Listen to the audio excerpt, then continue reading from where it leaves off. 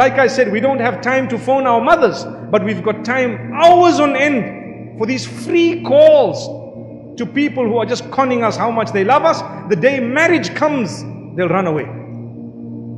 It's happening. You tell a man, if you're serious, come talk to my father.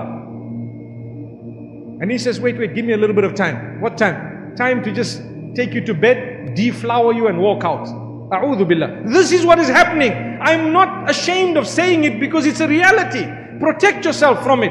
One of the most powerful things that you have is your iman. It's a gift of Allah. And the discipline that comes with it is only to protect you. Nothing else. It's only to save you from the dunya and the evil of this world as well as the evil of the next. Allahu Akbar. So don't let people fool you. Really. And then when it comes to the day, you say, look, I'm giving you a deadline. If you're not going to come to talk to my dad by this time, then I'm sorry, I have to move on. And you know what, in your heart, you really want him to come. He never ever had an intention to come. Not at all. And what, he'll blame you on top of that. You're putting pressure on me. Are you putting pressure on me? I'll go away. Don't put pressure on me. Say, okay, I'll give you 1 more month. You're still putting pressure on me. What's all this? How can you make yourself so cheap? For what? Tell the man, you come, you talk, then we will speak.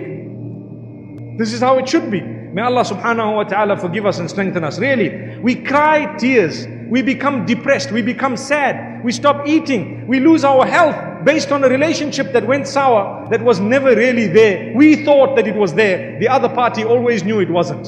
And they pretend to you that they're struggling and suffering when they are not.